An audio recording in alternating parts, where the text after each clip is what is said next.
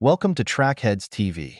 Today, we're diving into the remarkable career of Lee Evans, one of the most dominant figures in track and field history.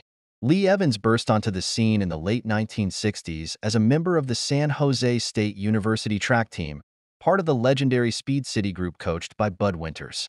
At just 21 years old, Evans made history at the 1968 Mexico City Olympics, where he captured gold in the men's 400 meters and the 4x400-meter relay. Evans' 400-meter performance at the Mexico City Games remains iconic. He set a world record with a time of 43.86 seconds, shattering the previous mark and becoming the first man to break the 44-second barrier. That world record stood for an incredible 20 years.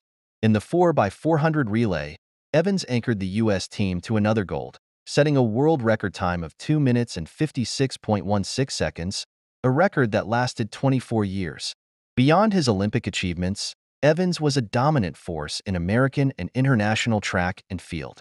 He won gold in the 400 meters at the 1967 Pan American Games and was a two-time U.S. national champion.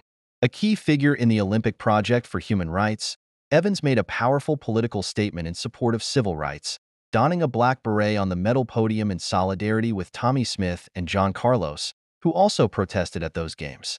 Lee Evans' legacy extends far beyond his world records and Olympic gold medals.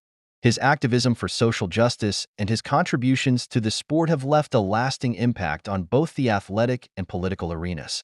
Thank you for watching Track Headz.